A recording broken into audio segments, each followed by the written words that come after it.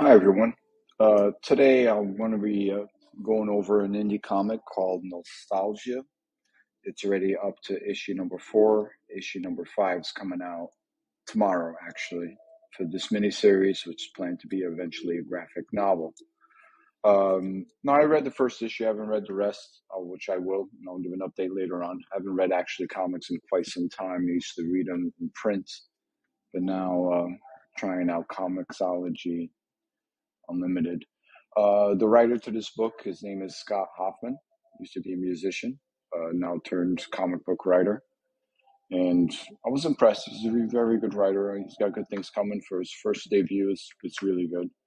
The artist is an experienced artist. Hopefully, I can say his name right. It's Danijel Zezeij. I don't know.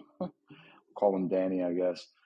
Um, doesn't say too much about him, but on this page over here, it shows his bulk of work.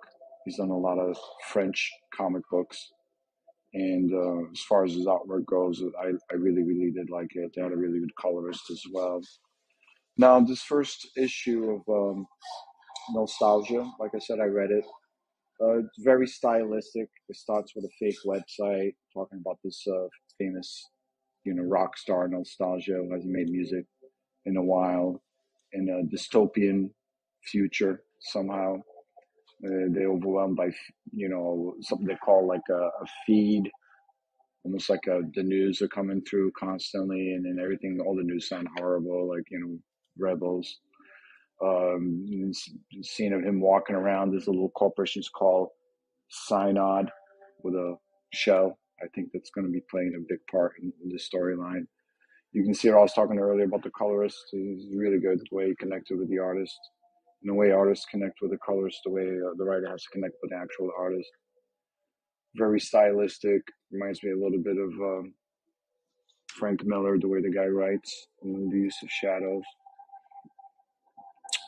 The story so far is like pretty much it just introducing some of the characters, the world they live in.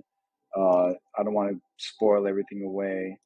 At the end, it's some nostalgia about his past, how things were, how Earth was, and it kind of ends with a little surprise cliffhanger. Issue number 2, like I said, is already out. Riopolis All Access, same artist, same writer. He also does the covers, the artist live in Moscow. That's issue number 3 from Nostalgia, and then Nostalgia number 4. Looks like a Asian kind of banner.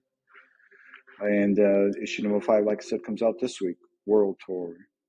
Issue number 5 comes out tomorrow, actually, July 11th. So far, I like the first story. Like I said, I'm going to read the next 4 issues, especially after it comes out tomorrow, and I'll give you an actual review of this comic. For now, I just wanted to talk about it. And like I said, I'm still learning my way around Comixology. Anyway, thanks for watching, and stay tuned for future information on this comic book. Thank you.